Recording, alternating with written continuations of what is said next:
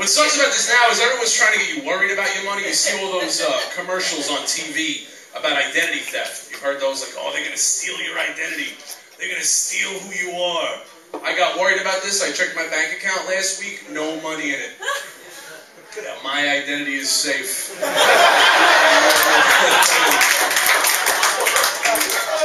I fight identity theft with an aggressive poverty campaign. That's how I combat. I was thinking about it. Who wants to steal this?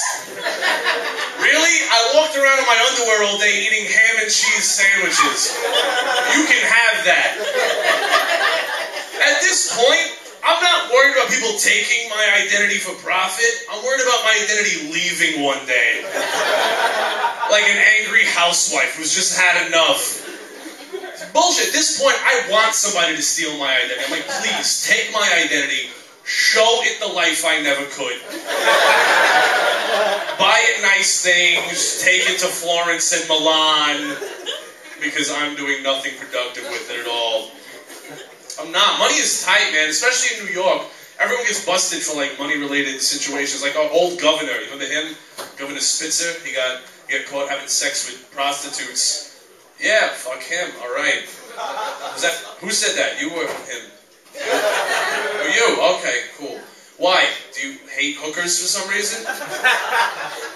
Just in general. In general? Oh, okay. You hate everything.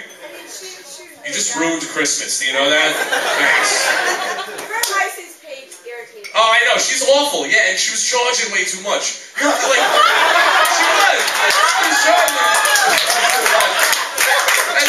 Listen, you think a New York hooker, you're like, I'll suck your dick for $10. That's a New York hooker, or like $1 even. You know, like a set price, like the hot dogs. It never fucking changes in New York. That's what you want. That's what you want.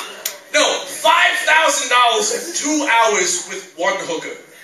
Yo, I'm from Brooklyn, okay? Alright, you give me $5 grand, I'll find you 4 girls to stay 6 weeks. Really. I think that's proof he shouldn't be handling the budget, you know what I mean? Find somebody else. Oh, this fucking holiday. I don't want to spend money on anybody. I'm getting everybody a shitty gift and I'm blaming it on the economy. That's what I'm doing. My fucking mother is going to wake up Christmas morning like, oh, my name in macaroni. Nice. Thanks. Like, I love you, Mom. Fucking bullshit. It is weird around this time of year because I'm dating again. I'm dating my ex. Who's always fun. I can stop stalking her now. That's the big thing.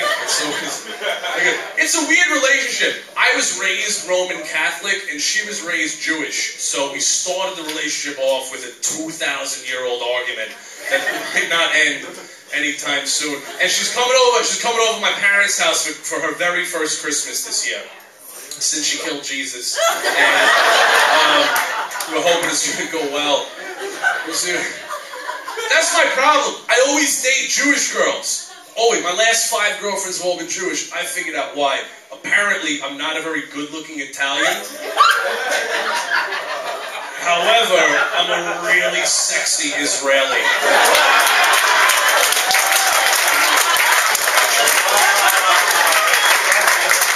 I fuck Jews. That's what I do. And it works for everybody. I'm serious. All of you, go home, look in the mirror. You might be really hot as another race and not even know it. You have no idea. Looking in the mirror like, oh my god, I'm an amazing looking Ecuadorian. This is so fucking cool. I had no idea. This is great. This is great. And we're learning more about each other now because it's the second time around. And I've learned you got to keep it fresh in bed. You got to keep it fresh. Like she's into the phone sex, which is weird because I get phone calls from her at like 4 in the morning. And she calls me up, she's like, hey, I'm wearing those pretty pink panties. You know, the ones with the lace? Your turn. I have no idea how to respond to this. Like, yeah, I'm wearing them Scooby-Doo boxes. You know, the ones with the bleach stain and a big hole in the crotch.